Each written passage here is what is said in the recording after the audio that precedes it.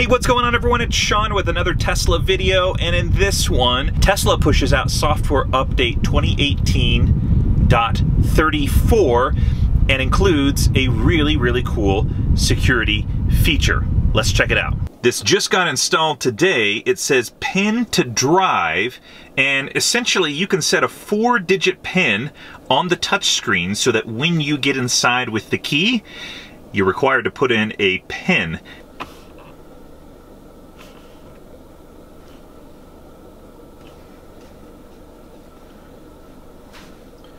Okay, so we're gonna set the pin.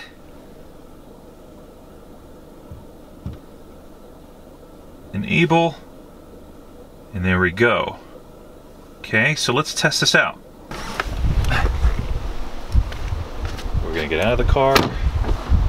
Okay, we're going to lock it. And we're going to unlock it, get in. And look at that, enter pin. Allow.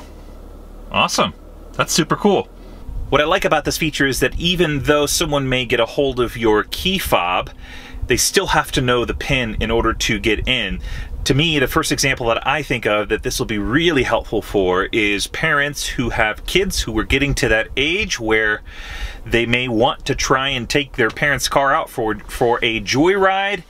The pin will stop them from doing that as long as the kid does not find out what the pin is. Can you think of some additional benefits that this 4-digit pin will allow?